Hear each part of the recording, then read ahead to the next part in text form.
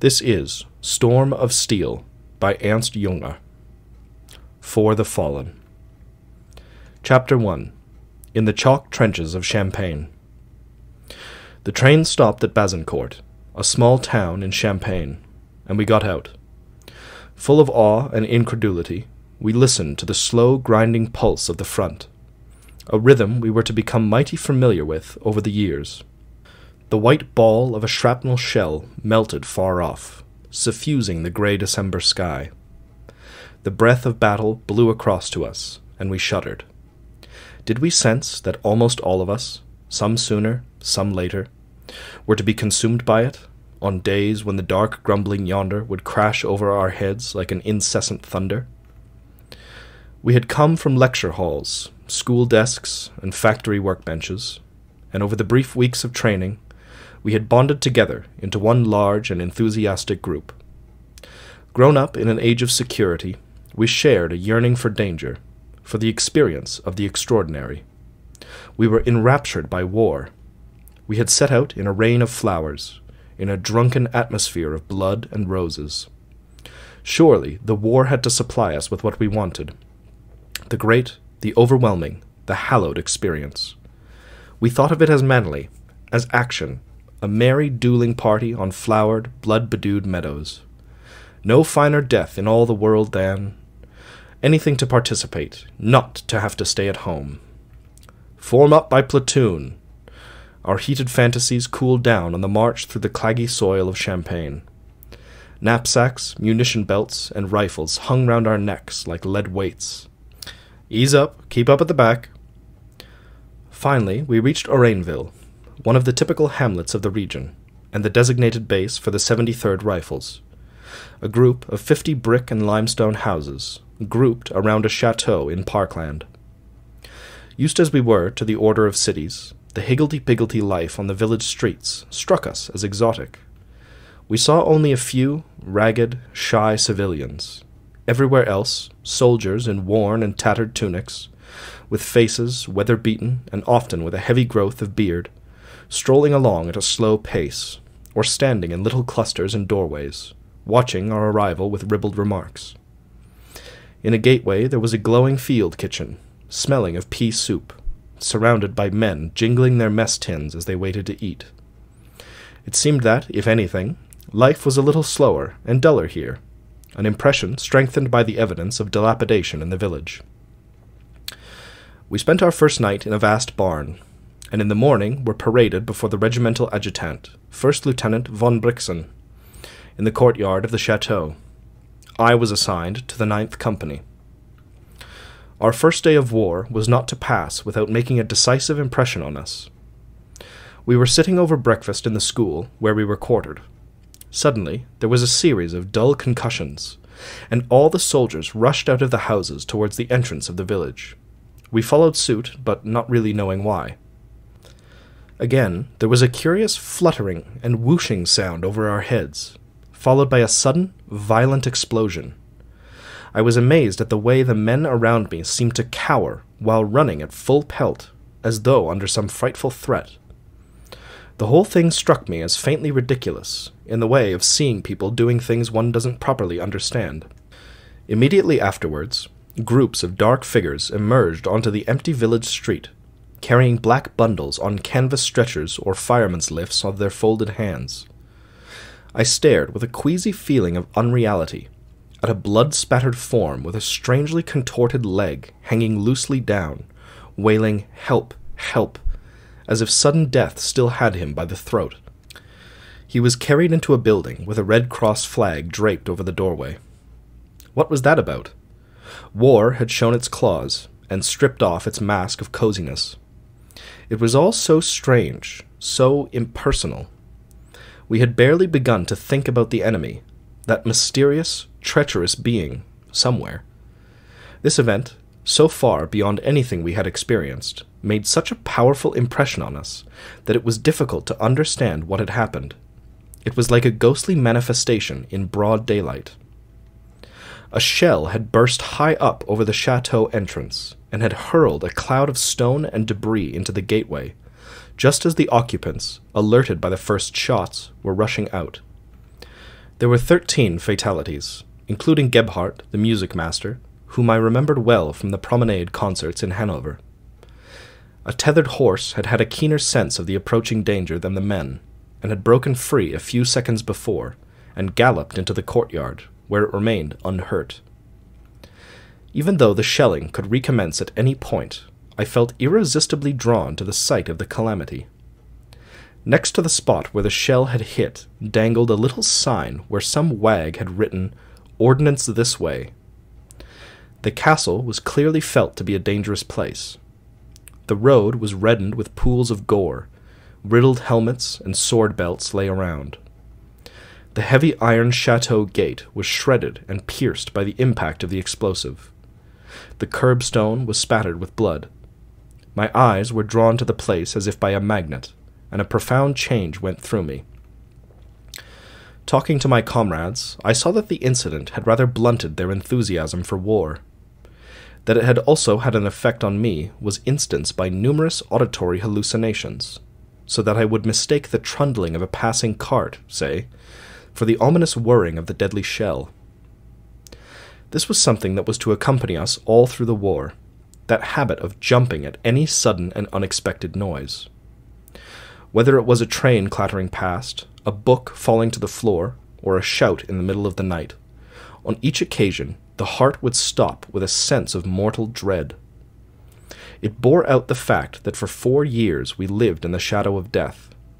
The experience hit so hard in that dark country beyond consciousness that every time there was a break with the usual, the porter Death would leap to the gates with hand upraised, like the figure above the dial on certain clock towers, who appears at the striking of the hour with scythe and hourglass.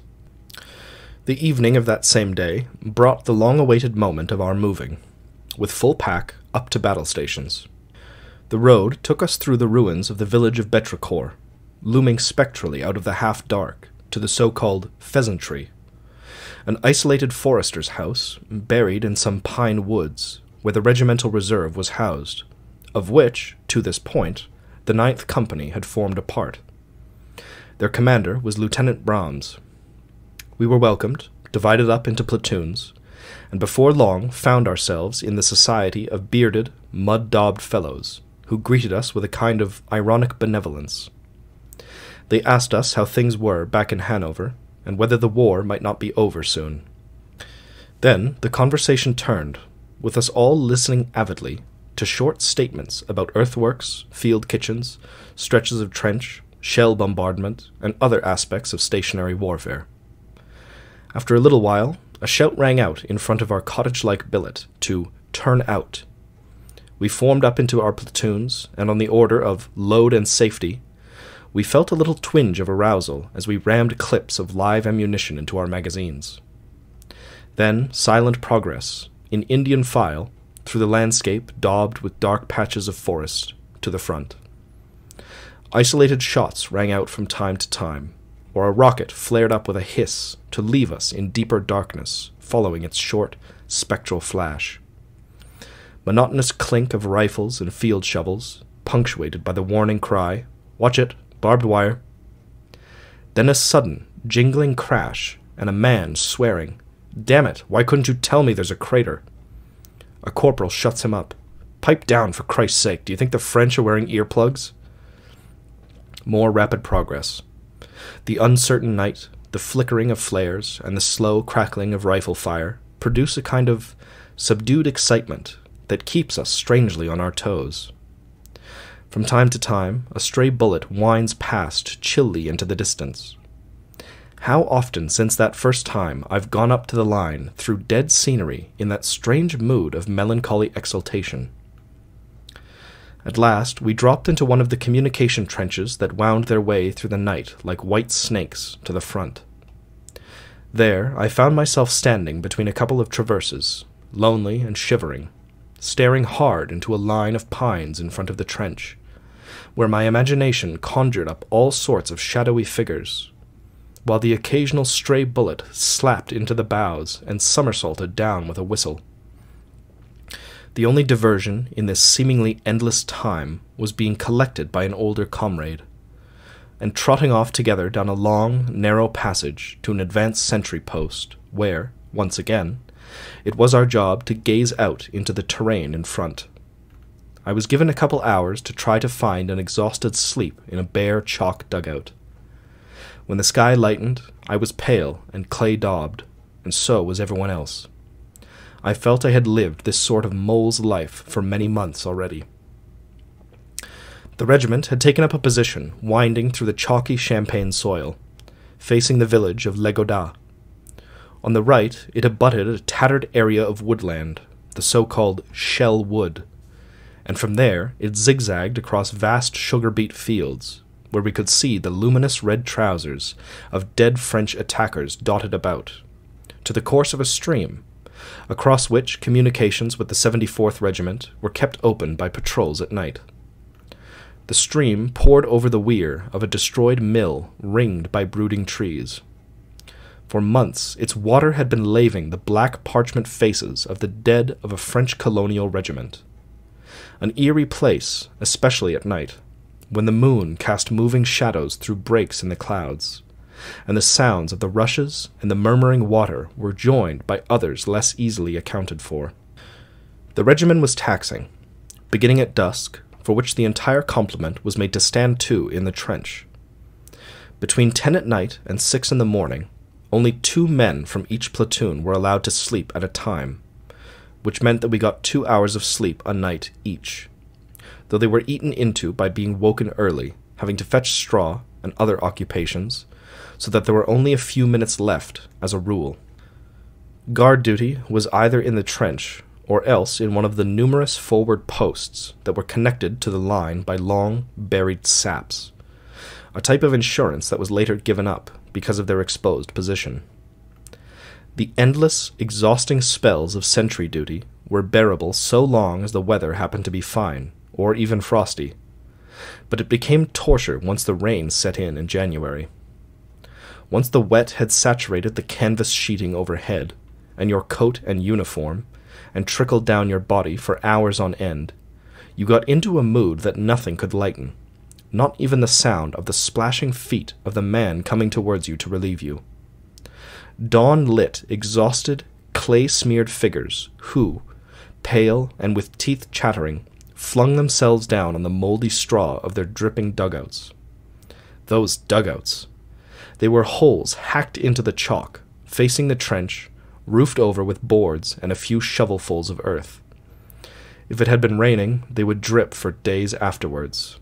A desperate waggishness kitted them out with names like Stalactite Cavern or Men's Public Baths and other such. If several men wanted to rest at the same time, they had no option but to stick their legs out into the trench, where anyone passing by was bound to trip over them. In the circumstances, there was not much chance of sleep in the daytime either. Besides, we had 2 hours of sentry duty in the day as well as having to make running repairs to the trench, go for food, coffee, water, and whatever else. Clearly, this unaccustomed type of existence hit us hard, especially since most of us had only had a nodding acquaintance with real work. Furthermore, we were not received out here with open arms, as we'd expected. The old stagers took every opportunity to pull our legs, and every tedious or unexpected assignment was put the way of us as war wantons.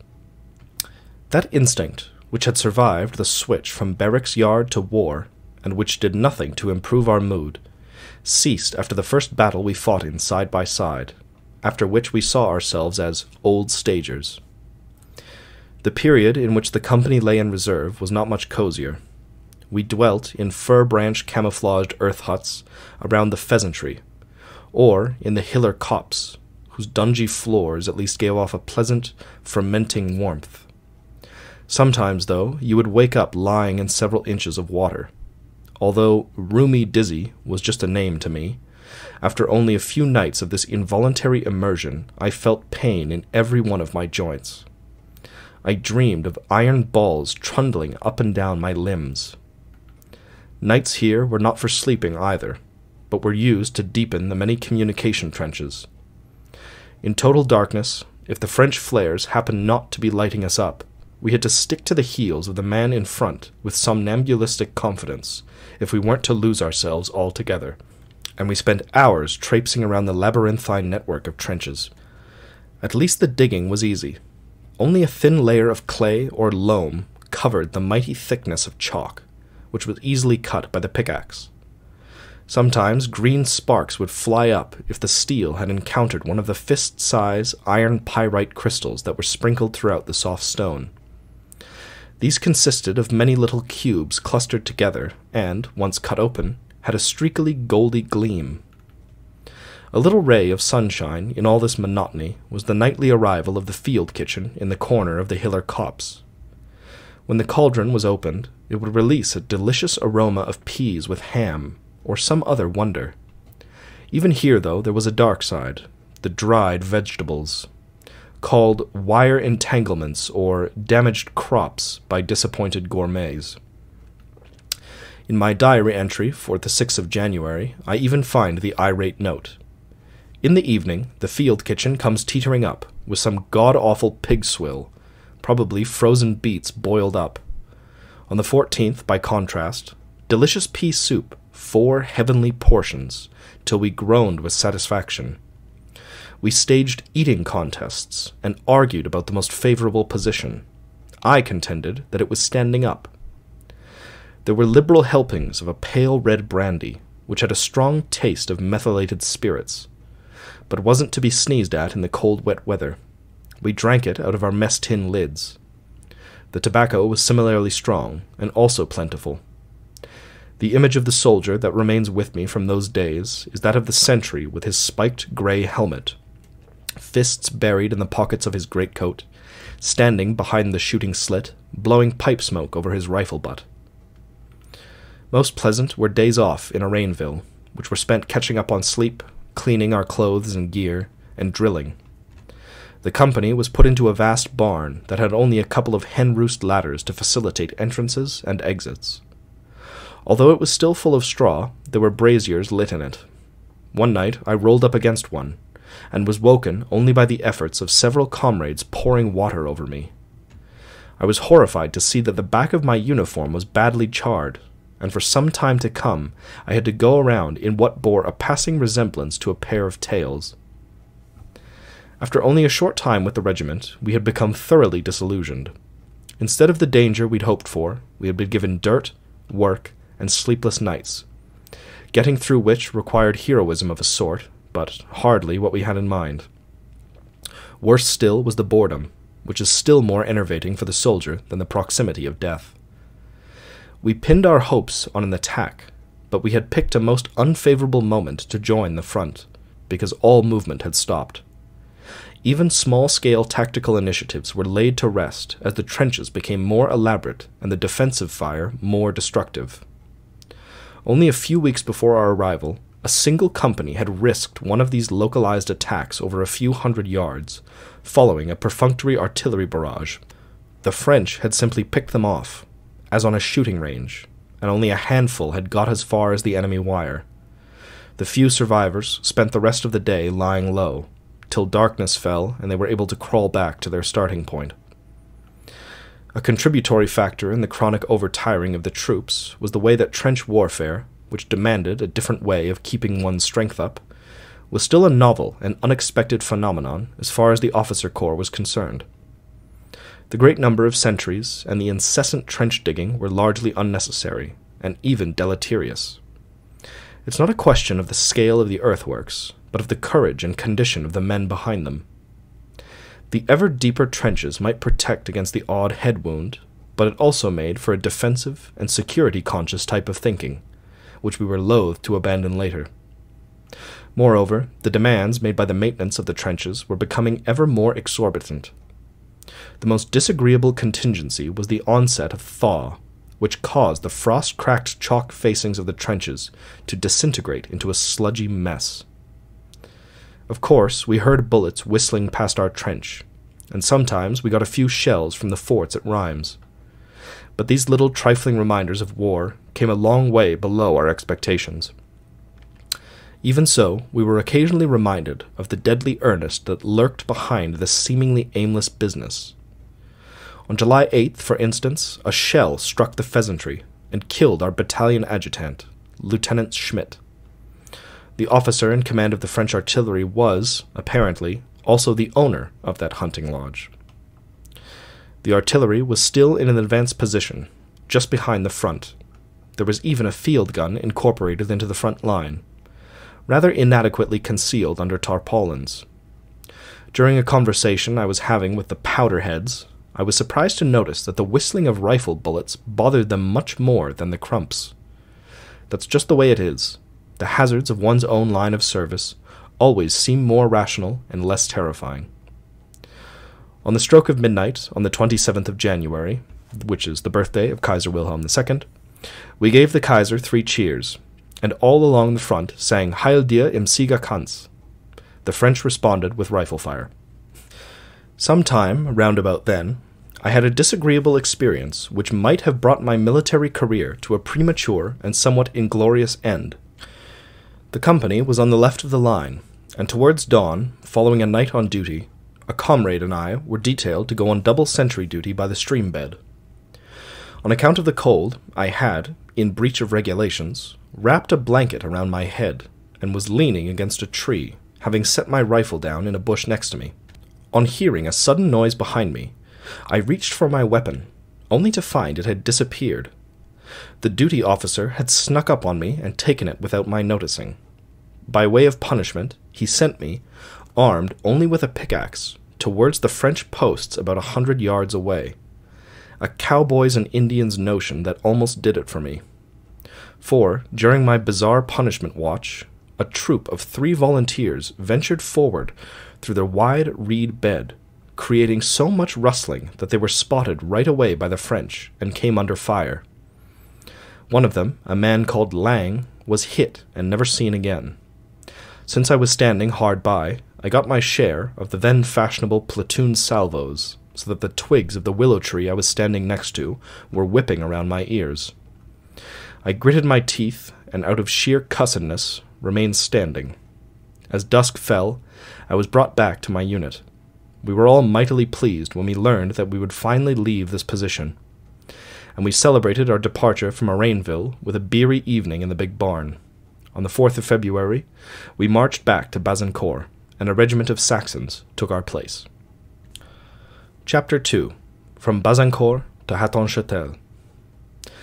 In Bazancourt, a dull little town in Champagne, the company was quartered in the school, which, as a result of our exceptional tidiness, soon came to resemble a peacetime barracks. There was an orderly sergeant, who woke everyone punctually, barracks duty, and roll call every evening, held by the corporal. In the morning, the companies moved out for a couple hours' brisk drill and exercise on the barren fields outside of town. I was taken out of this environment after a few days. My regiment was sending me on a training course to Recouvrance. Recouvrance was a remote little village, nestling in pretty chalk hills, to where all the regiments in the division dispatched a few of their young men to receive a thorough schooling in military matters from a staff of hand-picked officers and NCOs. We of the 73rd had cause to be grateful to Lieutenant Hoppe for this, and for much else besides. Life in this secluded hamlet was a strange mixture of barracks drill and academic lecture, attributable to the fact that the bulk of the participants had, until a few months before, been attending various lecture halls and faculties all over Germany. By day, the young people were honed into soldiers by all the rules of the art, while in the evenings, they and their teachers assembled around vast barrels brought over from the stores at Montcornet to display much the same degree of discipline and commitment to drinking. When the various units trickled back from their respective watering holes in the early hours, the little chalk village houses were treated to the unfamiliar sight of student hijinks. The course director, a captain, had the pedagogical habit of expecting redoubled efforts in class the following morning. On one occasion, we were even kept going for 48 hours straight. It was for the following reason. We had the respectful custom, at the end of a night's drinking, of giving our captain an escort home. One evening, an ungodly drunken fellow, who reminded me of Magister Lauchart, Editor's note: a debased version of a Renaissance man, 1758 to 1822. Theologian, drunkard, soldier, and spy. He fought in the Prussian army against Napoleon, was captured in 1792, and in 1795 managed to escape and return to Germany. Was entrusted with this important task. He was back in next to no time, grinning widely and reporting that he had dropped the old man off, not in his billet, but in the cowshed. Our comeuppance was not slow to follow. Just as we had got back to our own quarters for a good lie-down, the alarm was raised by the local watch. Swearing, we buckled on our gear and ran to our stations. We found the captain already there, in a towering temper, as might be imagined, and displaying an extraordinary zeal. He greeted us with the call, "Fire practice! The watch-house is on fire!" Before the eyes of the astonished villagers, the fire engine was trundled out of the fire station, the hose attached to it, and the guard-room was inundated with well-aimed sprays of water. The old man stood on the stone steps with increasing ire, directing the exercise, and calling on us for unstinting efforts. Every so often he bawled out some soldier or civilian who happened to provoke him especially, and gave orders for whoever it was to be led off. The unhappy fellow in question was quickly hauled off behind the building, safely out of sight. As dawn broke, we were still standing there, knees shaking, manning the pump. At last we were allowed to dismiss, though only to get ready for morning drill. When we reached the drill ground, the old man was already there, clean-shaven, fresh, and alert, all ready to devote himself with particular zeal to our training. Relations between the men were very cordial. It was here that I made close friendships, which were to stand the test of many battlefields, with several outstanding fellows, among them Clement, who fell at Monchy, with the painter Thebe at Cambrai, and with the Steinforth brothers, who fell at the Somme. 3 or 4 of us roomed together, and shared a household. I particularly remember our regular scrambled egg and fried potato suppers. On Sundays we ran to rabbit, a local specialty, or chicken. As I was the one in charge of making the purchases, our landlady once showed me a number of vouchers or promissory notes she had received from soldiers requisitioning food. A wonderful selection of earthly humor, generally to the effect that Rifleman A.N. Other, having paid his homage to the charms of the daughter of the house, had needed a dozen eggs to help him recoup his strength. The villagers were quite astonished that we simple soldiers could all speak more or less fluent French. The circumstance gave rise to the occasional droll incident. Once, for instance, I was at the village barber's with Clement, when one of the waiting Frenchmen called out in his thick champagne accent to the barber, who was just shaving Clement, "Why don't you just cut his throat with it?" complete with sawing motions at his throat. To his horror, Clement calmly replied, "If it's all one to you, I'd just as soon hang on to it," showing the kind of sang-froid that a warrior ought to have. In mid-February, we of the 73rd felt consternation to hear of heavy losses taken by the regiment at Perths, and felt desperate to be so far from our comrades at the time. The fierce defence of our sector of the front in that witches' cauldron got us the sobriquet, the Lions of Perths, that was to accompany us wherever we went on the Western Front. Besides that, we were also known as Les Gibraltars, on account of the Blue Gibraltar colours that we wore in memory of the regiment from which we traced our descent, the Hanoverian Guards, who defended the island fortress against the French and Spanish from 1779 to 1783. The heavy news reached us in the middle of the night, as we were carousing as usual under the eye of Lieutenant Hoppe. One of the revellers, Beanpole Barons, the self-same man who had dropped the captain off to bed in the cowshed, wanted to walk out the instant he heard, because the beer had lost its taste. Hoppe held him back, observing that to do so would be unsoldierly, and Hoppe was right to. He himself fell a few weeks later at Les Eparges, in front of his company's extended line. On the 21st of March, following a little exam, we were returned to our regiment, which was once more at Bazancourt. Then, following a big parade and a valedictory address from General von Emmich, we left the 10th Army Corps. On the 24th of March, we were put on trains and taken towards Brussels, where we were amalgamated with the 76th and the 164th Regiments to form the 3rd Infantry Division, which is what we remained until the end of the war. Our battalion was billeted in the little town of Herrens, set in a cozy Flemish landscape.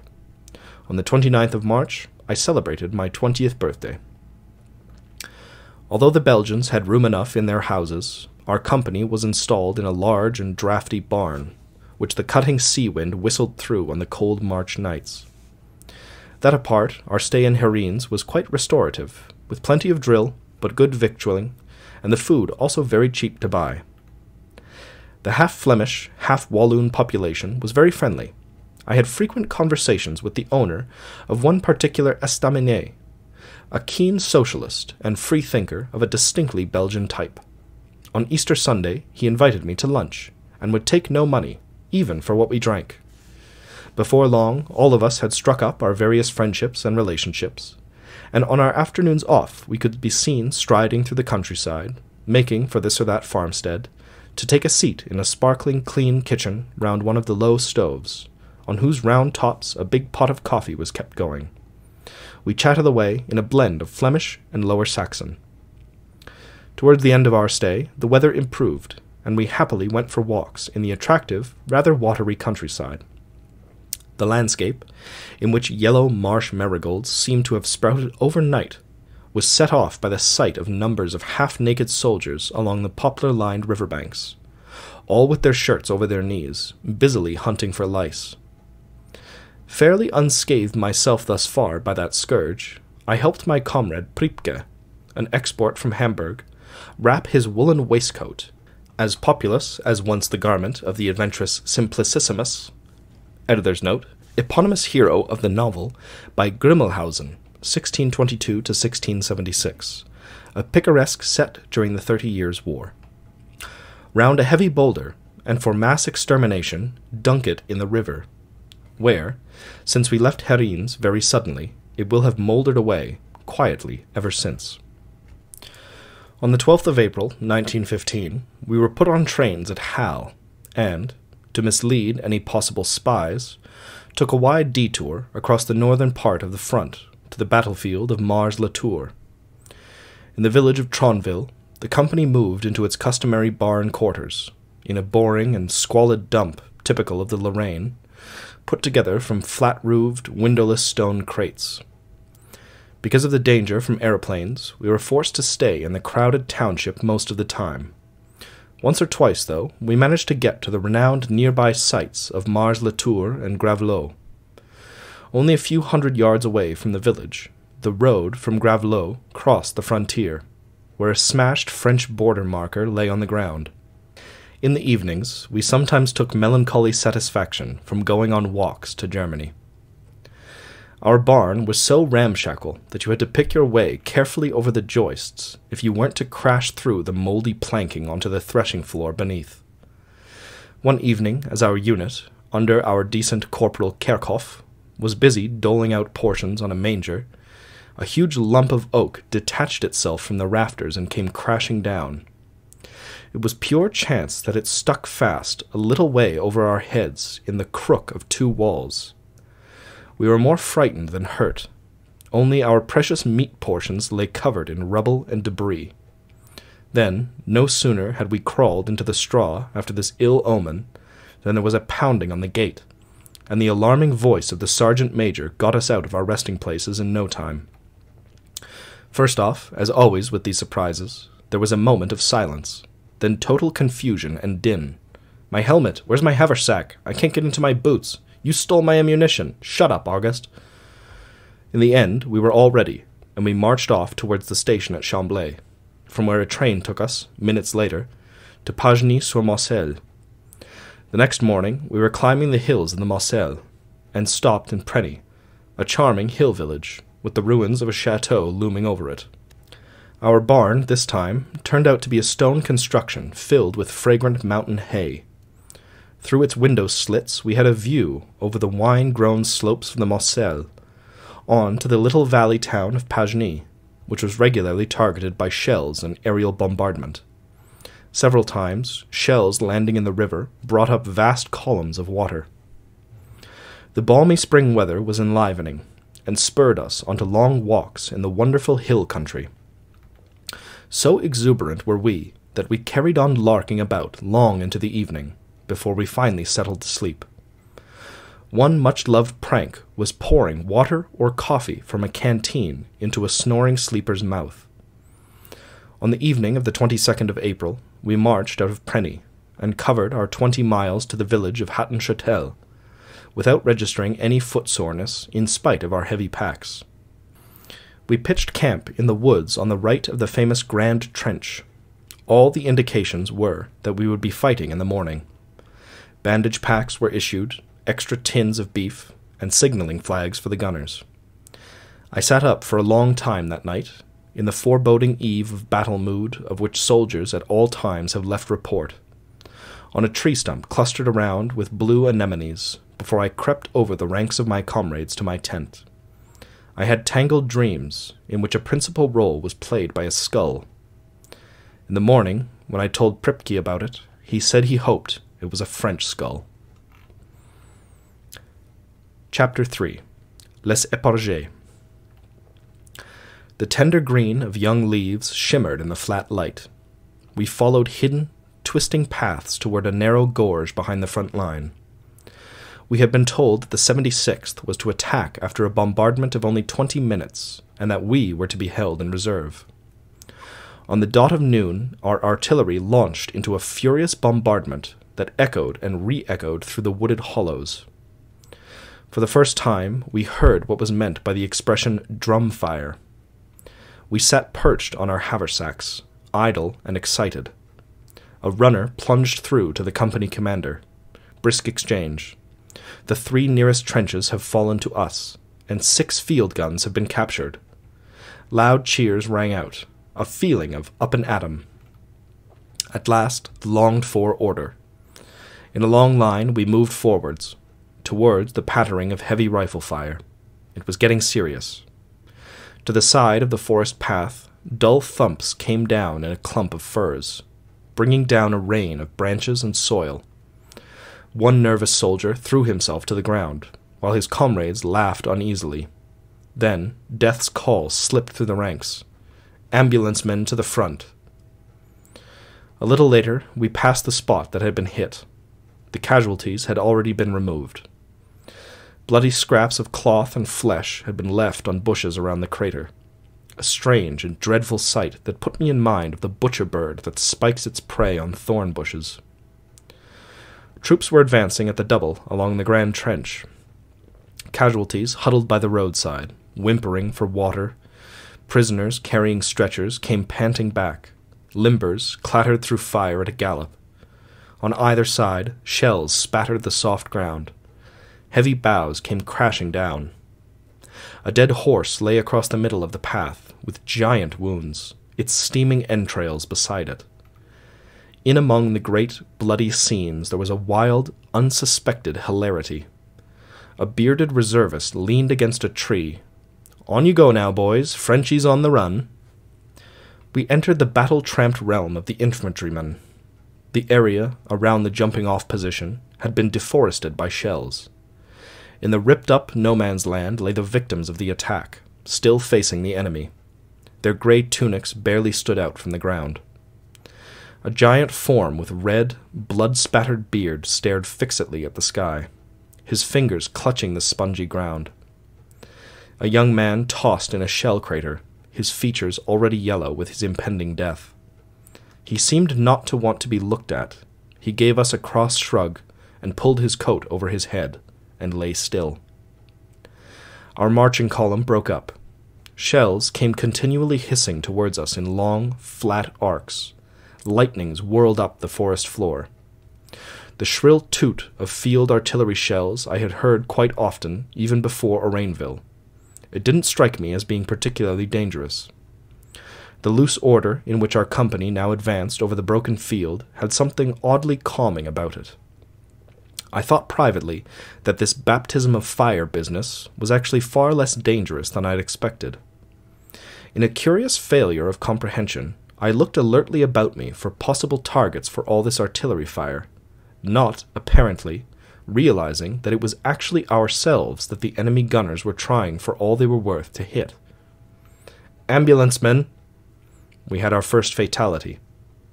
A shrapnel ball had ripped through Rifleman Stoker's carotid artery.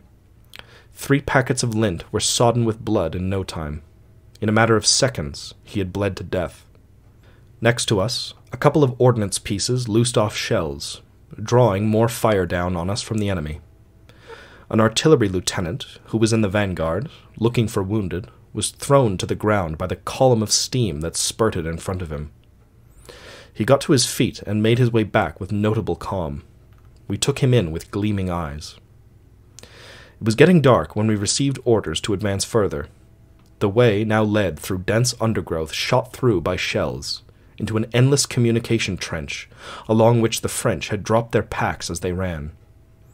Approaching the village of Les Eparges, without having any troops in front of us, we were forced to hew defensive positions in solid rock. Finally, I slumped into a bush and fell asleep. At moments, half asleep, I was aware of artillery shells, ours or theirs, describing their ellipses in a trail of sparks. "Come on, man, get up, we're moving out." I woke up in a dew-sodden grass.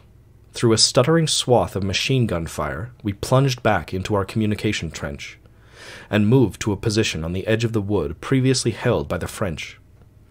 A sweetish smell and a bundle hanging in the wire caught my attention. In the rising mist, I leaped out of the trench and found a shrunken French corpse. Flesh like moldering fish gleamed greenishly through splits in the shredded uniform. Turning around, I took a step back in horror. Next to me, a figure was crouched against a tree. It still had gleaming French leather harness, and on its back was a fully packed haversack, topped by a round mess tin. Empty eye sockets and a few strands of hair on the bluish-black skull indicated that the man was not among the living. There was another sitting down, slumped forward towards his feet, as though he had just collapsed. All around were dozens more, rotted, dried, stiffened into mummies, frozen in an eerie dance of death. The French must have spent months in the proximity of their fallen comrades, without burying them. During the morning, the sun gradually pierced the fog and spread a pleasant warmth. After I had slept on the bottom of the trench for a while, curiosity impelled me to inspect the unoccupied trench we'd captured the day before. It was littered with great piles of provisions, ammunition, equipment, weapons, letters, and newspapers. The dugouts were like looted junk shops. In amongst it all were the bodies of the brave defenders, their guns still poking out through the shooting slits. A headless torso was jammed into some shot-up beams. Head and neck were gone. White cartilage gleamed out of reddish-black flesh. I found it difficult to fathom. Next to it, a very young man lay on his back, with glassy eyes and fists still aiming. A peculiar feeling, looking into dead, questioning eyes. A shudder that I never quite lost in the course of the war. His pockets had been turned inside out, and his empty wallet lay beside him. Unmolested by any fire, I strolled along the ravaged trench. It was the short, mid-morning lull that was often to be my only moment of respite on the battlefield. I used it to take a good look at everything. The unfamiliar weapons, the darkness of the dugouts, the colorful contents of the haversacks. It was all new and strange to me. I pocketed some French ammunition, undid a silky soft tarpaulin, and picked up a canteen wrapped in blue cloth, only to chuck it all away again a few steps further along. The sight of a beautiful striped shirt lying next to a ripped-open officer's valise seduced me to strip off my uniform and get into some fresh linen. I relished the pleasant tickle of clean cloth against my skin. Thus kitted out, I looked for a sunny spot in the trench, sat down on the end of a beam, and with my bayonet opened a round can of meat for my breakfast. Then I lit my pipe and browsed through some of the many French magazines that lay scattered around. some of them, as I saw from the dates, only sent to the trenches on the eve of Verdun. Not without a certain shudder, I remembered that during my breakfast I tried to unscrew a curious little contraption that I found lying at my feet in the trench, which for some reason I thought was a storm lantern. It wasn't until a lot later that it dawned on me that the thing I'd been fiddling around with was a live hand grenade. As conditions grew brighter, a German battery opened up from a stretch of woods just behind the trench. It didn't take long for the enemy to reply. Suddenly, I was struck by a mighty crash behind me, and saw a steep pillar of smoke rising. Still unfamiliar with the sounds of war, I was not able to distinguish the hisses and whistles and bangs of our own gunnery from the ripping crash of enemy shells, and hence to get a sense of the lines of engagement. Above all, I could not account for the way I seemed to be under fire from every side, so that the trajectories of the various shells were crisscrossing apparently aimlessly over the little warren of trenches where a few of us were holed up. This effect, for which I could see no cause, disquieted me and made me think. I still viewed the machinery of conflict with the eyes of an inexperienced recruit. The expressions of bellicosity seemed as distant and peculiar to me as events on another planet. This meant I was unafraid. Feeling myself to be invisible, I couldn't believe I was a target to anyone, much less that I might be hit. So, I returned to my unit. I surveyed the terrain in front of me with great indifference. In my pocket diary I wrote down, a habit of mine later on as well, the times and the intensity of the bombardment. Towards noon, the artillery fire had increased to a kind of savage pounding dance. The flames lit around us incessantly. Black, white, and yellow clouds mingled. The shells with black smoke, which the old-timers called Americans, or coal boxes, ripped with incredible violence. And all the time the curious, canary-like twittering of dozens of fuses. With their cut-out shapes, in which the trapped air produced a flute-like trill, they drifted over the long surf of explosions, like ticking copper toy clocks or mechanical insects. The odd thing was that the little birds in the forest seemed quite untroubled by the myriad noise. They sat peaceably over the smoke in their battered boughs. In the short intervals of firing, we could even hear them singing happily or ardently to one another, if anything even inspired or encouraged by the dreadful noise on all sides. In the moments when the shelling was particularly heavy, the men called to each other to remain vigilant. In the stretch of trench that I could see, and out of whose walls great clumps of mud had already been knocked here and there, we were in complete readiness. Our rifles were unlocked in the shooting slits, and the riflemen were alertly eyeing the foreground. From time to time they checked to left and right to see whether we were still in contact, and they smiled when their eyes encountered those of comrades. I sat with a comrade on a bench cut into the clay wall of the trench. Once, the board of the shooting slit through which we were looking splintered, and a rifle bullet flew between our heads and buried itself in the clay. By and by, there were casualties. I had no way of knowing how things stood in other sectors of the labyrinthine trench, but the increasing frequency of the calls for ambulance men showed that the shelling was starting to take effect. From time to time, a figure hurried by with its head or neck or hand wrapped in fresh, clean, and very visible bandages, on its way to the rear. It was a matter of urgency to get the victim out of the way, because of the military superstition by which a trifling wound or hit, if not immediately dealt with, is certain to be followed by something rather worse. My comrade, Volunteer Kohl, kept up that North German sang-froid that might have been made for such a situation. He was chewing and squeezing on a cigar that refused to draw, and apart from that, he looked rather sleepy. Nor did he allow himself to be upset when, suddenly, to the rear of us, there was a clattering as of 1,000 rifles. It turned out that the intensity of the shelling had caused the wood to catch fire. Great tongues of flame climbed noisily up the tree trunks. While all this was going on, I suffered from a rather curious anxiety. I was envious of the old Lions of Perths for their experience in the witch's cauldron, which I had missed out on through being away in recouvrance.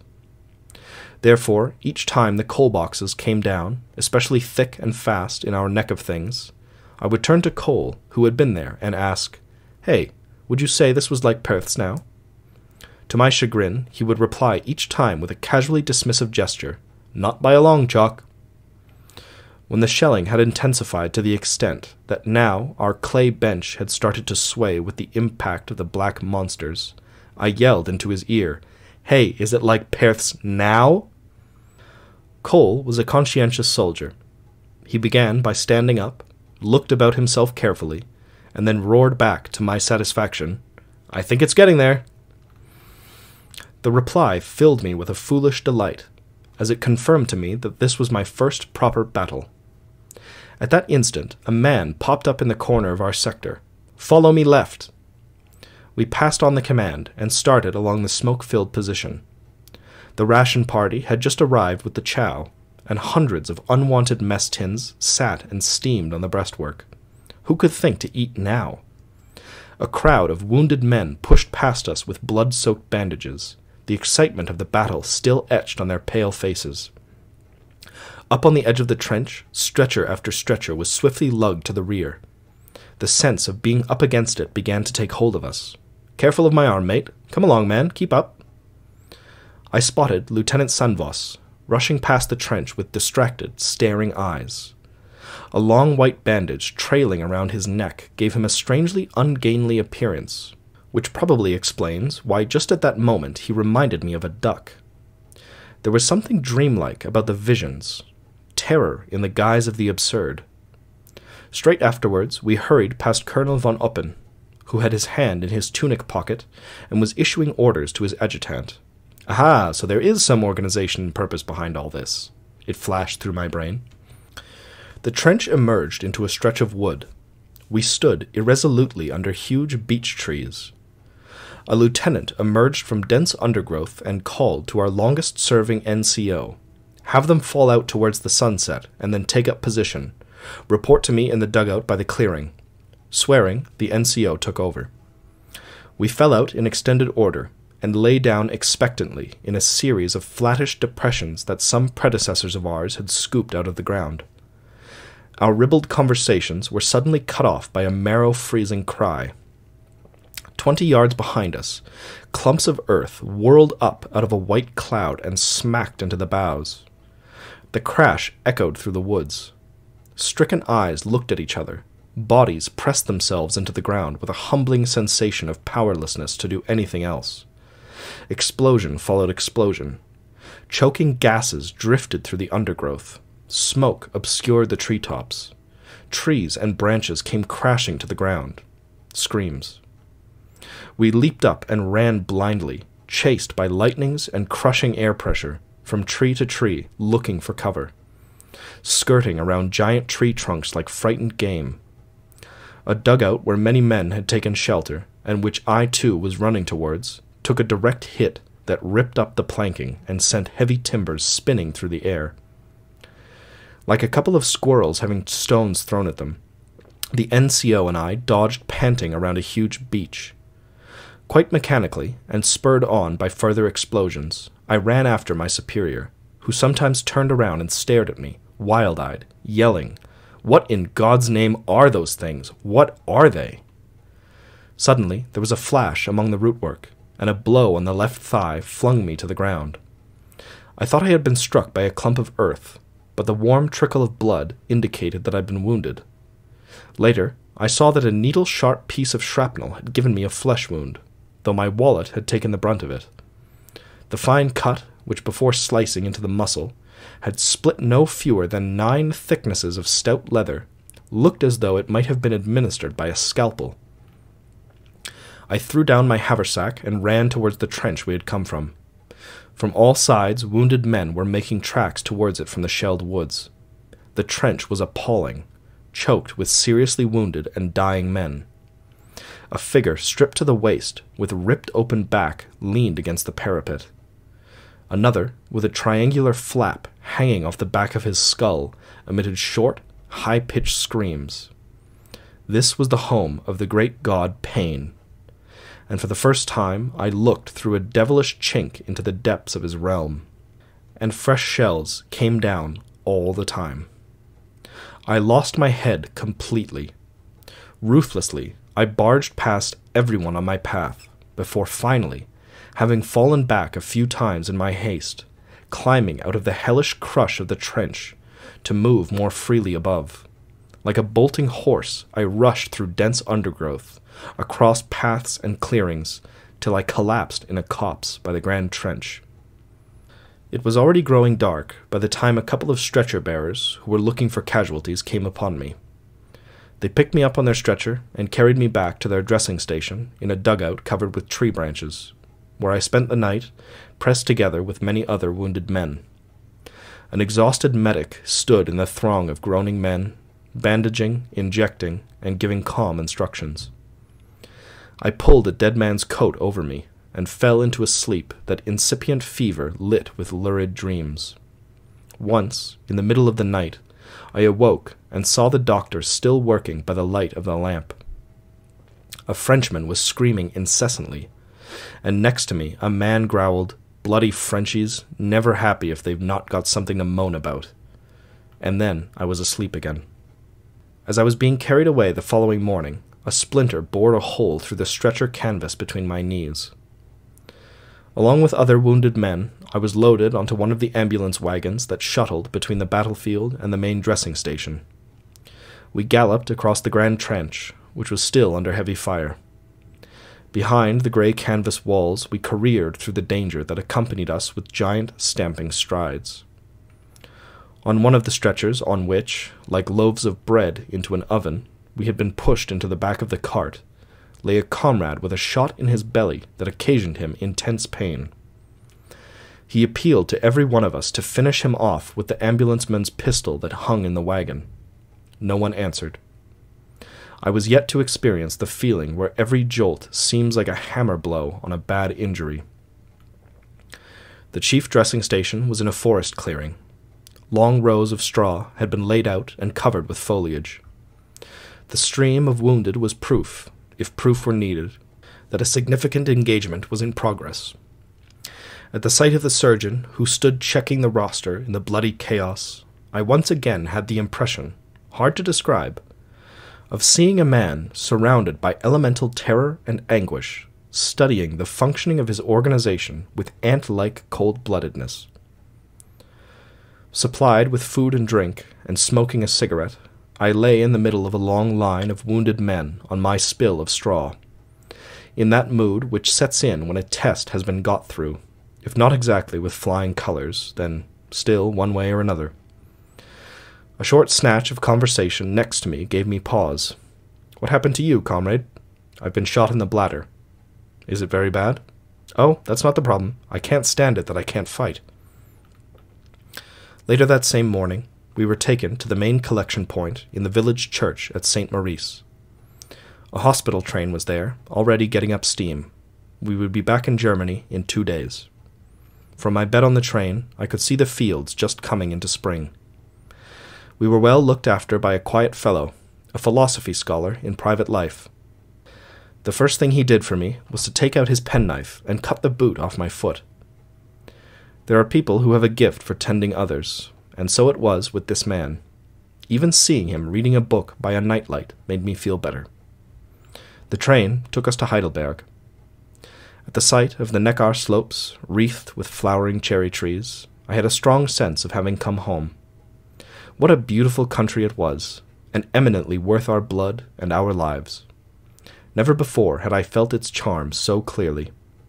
I had good and serious thoughts, and for the first time I sensed that this war was more than just a great adventure. The battle at Les Eparges was my first. It was quite unlike what I had expected.